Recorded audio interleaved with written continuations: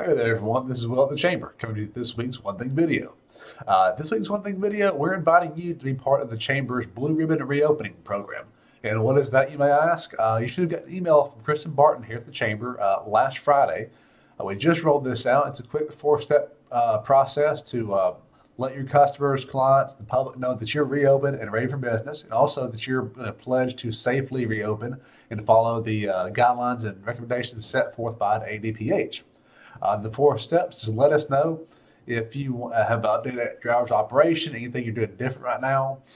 Complete the official ReStart Etowah safety pledge that's located on the ReStart Etowah page on our website.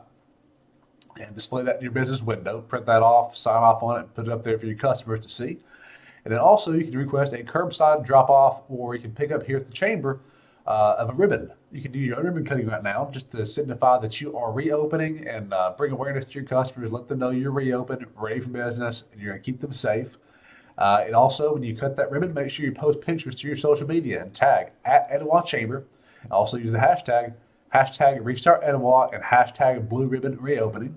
We would love for you to participate in this. Any member of the Chamber is welcome to do this.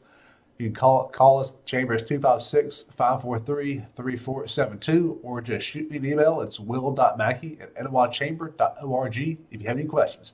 You guys stay safe and have a great week.